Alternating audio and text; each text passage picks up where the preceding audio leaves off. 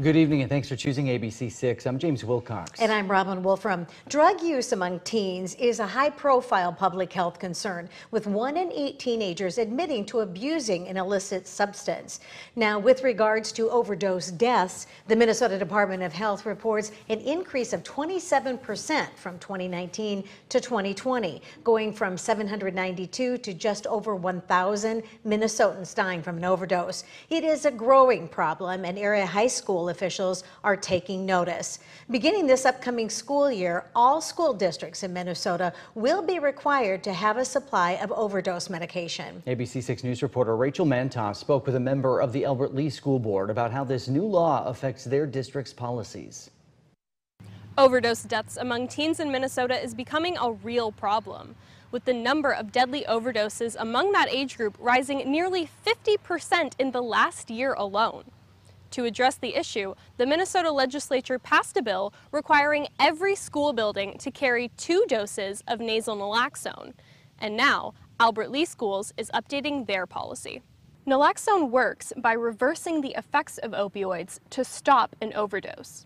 Naloxone is a relatively inexpensive medication that is simple to administer.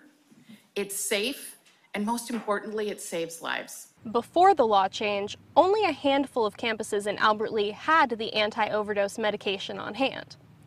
But at the most recent school board meeting, the policy was updated to require schools district-wide to have 2 doses of naloxone in accordance with the new law. They're getting information from the state, and evidently the state is bringing down new mandates daily. The district is currently setting up a team for the implementation of the new policy in schools. It's expected to be made up of school nurses, the superintendent, and possibly some school board members and principals. It'll be a good policy. I can see the benefits of it.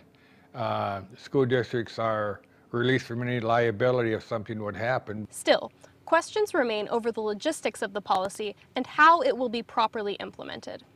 Are we going to need them in the field house, at athletic events? Are we going to need a couple doses there? And if so, who's going to be the administrator of them when they're there? We don't know if we have to have them on school buses. This new policy aims to work as a safety net in response to the increasing amount of overdoses in young people across Minnesota and the nation.